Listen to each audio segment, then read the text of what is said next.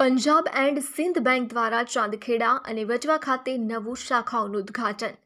Punjab and Sindh bank આજે ગર્વથી તેના 1554મું અને 1555મું શાખાનું ઉદ્ઘાટનની ઉજવણી કરે છે, જેને ચાંદખેડા અને વચવા અમદાવાદ ખાતે એક ગૌરવપૂર્ણ પ્રસંગ અને હૃદયપૂર્વકથી અરદાસ અને શબદ કીર્તન દ્વારા રિબન કટિંગ સેરેમની પછી ખોલવામાં આવી હતી. ગુરુદ્વારા જ્ઞાની જીએ આ નવી શાખાઓની સમૃદ્ધિ માટે આધ્યાત્મિક આહ્વાન અને આશીર્વાદ માંગ્યા હતા.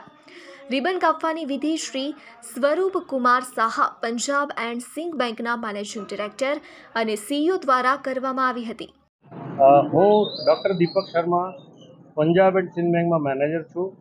અમારી આ 24મા નંબરની બ્રાન્ચ અને 25મા નંબરની બ્રાન્ચ વટવા, જે બંને આજે ઉદ્ઘાટન થઈ રહી છે. અમારો બિઝનેસ દિન પ્રતિદિન ગુજરાતમાં વધી રહ્યો છે. એ માત્ર ને માત્ર તમારા લોકોના સહકારથી, તમારા લોકોના અમારા અહીંયા ફૂટફોલથી અને અમારા ઉપરના વિશ્વાસને કારણે દરરોજ કરોડો રૂપિયાનો બિઝનેસ વધી રહ્યો છે. मैं स्वरूप Kumar Saha, MD and Punjab and Sindh Bank. It's a great pleasure for me to inaugurate the Chandkheda branch in Ahmedabad today. Punjab and Sindh Bank is a more than 115-year-old bank.